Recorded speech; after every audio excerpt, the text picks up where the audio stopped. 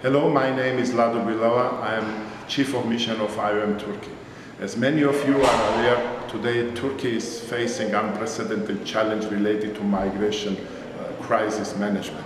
Today Turkey is hosting about 3 million refugees and migrants that are seeking the international protection. There are 2.7 million Syrians added with Afghanis, Pakistanis, Myanmar and other nationalities. Today we are facing the problems related to setting up the adequate facilities to provide adequate services to the migrants that we serve. IOM Turkey is involved in emergency and in development projects that often goes in parallel. In Gaziantep, from Gaziantep, we are serving migrants and refugees that are already in country, that are enjoying temporary protection. We are providing non-food items, food items.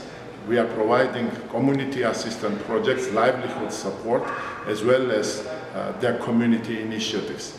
We are trying also to outreach the most vulnerable people and are providing very much needed support to those that are taking perilous journey over the Mediterranean from our office in Izmir.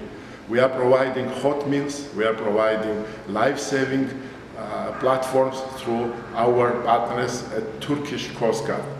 Today, IOM is involved in migration management portfolio projects at large, supporting Turkey's government in managing migration and defining more robust rules and regulations related to migration management.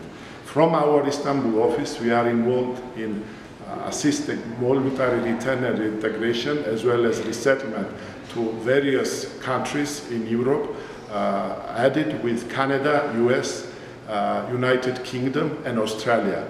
In total, last year, IOM resettled about 12,000 people, and this year we are going to double that figure.